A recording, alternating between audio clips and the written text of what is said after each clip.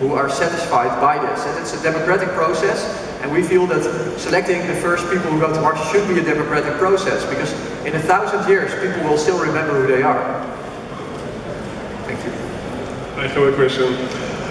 As I remember, Curiosity rover mission costs over $2 billion. And how can it be that your whole mission, which is much more complicated, will cost just $6 billion? Yeah, that's a very good question. Some of the reasons why current space missions are very expensive is that they are organized by ESA and NASA. And ESA and NASA are very large bureaucratic organizations, and large bureaucratic organizations are expensive.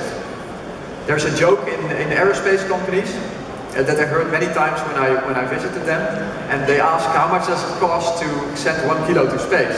So you say maybe $10,000 or whatever you want to say, and they say no, 1,000 kilos of paper.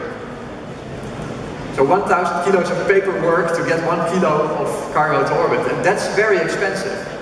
So that's a very important reason, but there's a few other ones. There are new companies emerging that do things a lot cheaper than the companies that have been, the aerospace companies that have been existing for a long time. So for instance, SpaceX, one of the companies that we're talking to for the launches, is the launch for the Curiosity rover would have been 5 times cheaper if they used SpaceX for it. So instead of $500 million, it would have been $100 million. So there you can save a lot of money. But the third important reason, and that's a very important one, it's very underestimated often, is that the space agencies that do these missions now, they have supporting member states. So in the European Space Agency, that's the member states of the European Space Agency, in NASA, it's the states of the USA.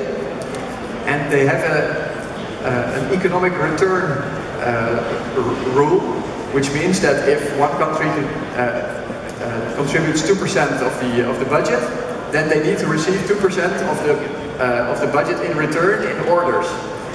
So maybe we have to order a component from Holland, but we don't really want a component from Holland. So now we have to find difficult solutions to include one Dutch company, while in our case we don't have these political restraints.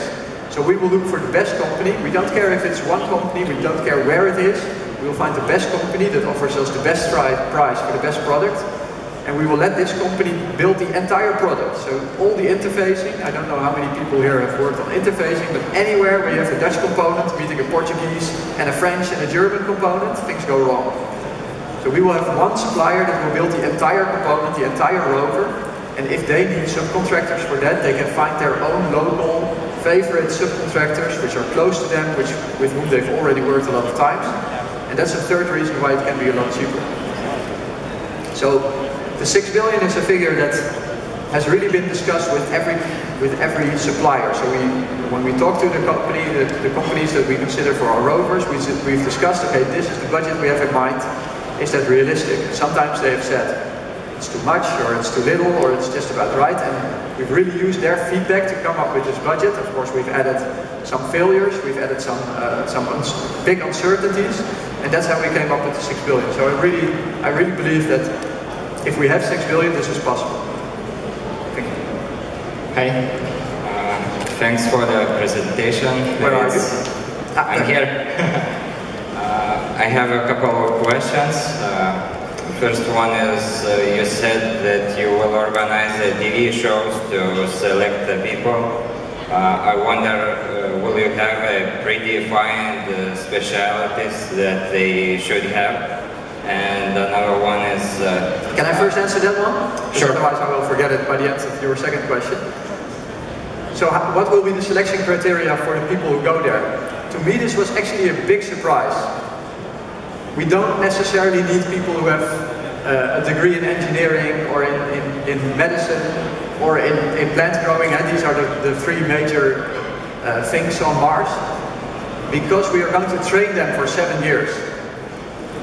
So the most important thing is we will select them for their ability to work in a group, because this is the ultimate group challenge. They are 4 people who are leaving for 7 months in a small vessel to Mars, under tremendous stress, doing something that's never been done before.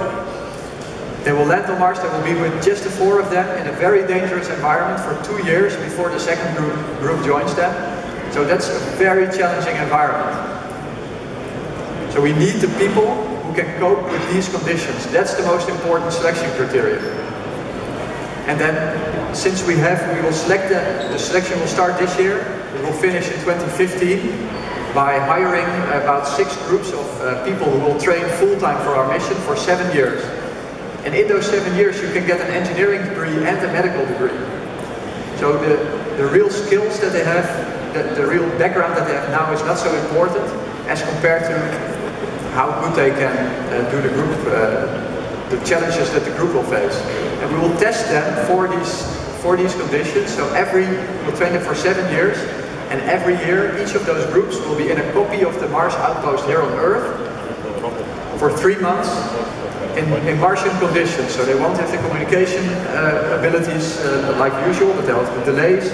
And on Mars, of course, we hope that everything will go very well, but when we test them on Earth, when we test and train them on Earth, we will give them all kinds of terrible conditions, all kinds of terrible situations where we will really find out if they stay, if the group remains intact under these extreme conditions. So we'll make sure that everyone who's going there is trained by us in exactly the things that they need to be able to do.